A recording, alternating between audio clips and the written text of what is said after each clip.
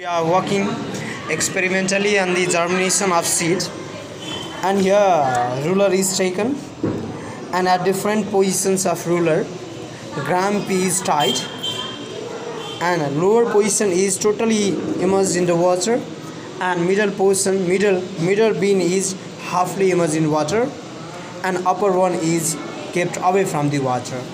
And here our aim is to show germination of seed. What are the conditions required for the germination of seed? Now see here, lower one, this one is totally, as it is totally immersed in water, this one get the warmth as well as adequate amount of water for germination, but this lower one do not get that of oxygen from the air, so will not germinate.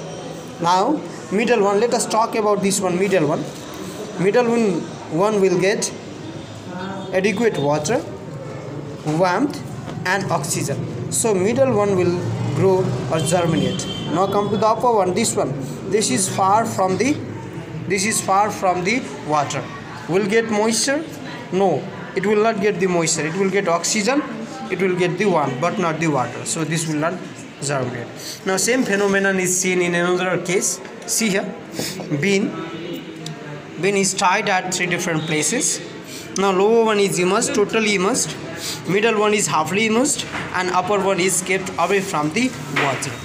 Now same phenomena also occurs that here lower one gets the moisture and warmth but not the oxygen. Middle one, as it is partially immersed in water, it gets the moisture as well as warmth as well as oxygen, so there is the probability of germinating of middle one. And upper one is getting oxygen, warmth but not the moisture, so there is no chance of germinating of this one. Okay, let's see what will be the result. We'll show the result after 3 days. Okay, thanks for watching.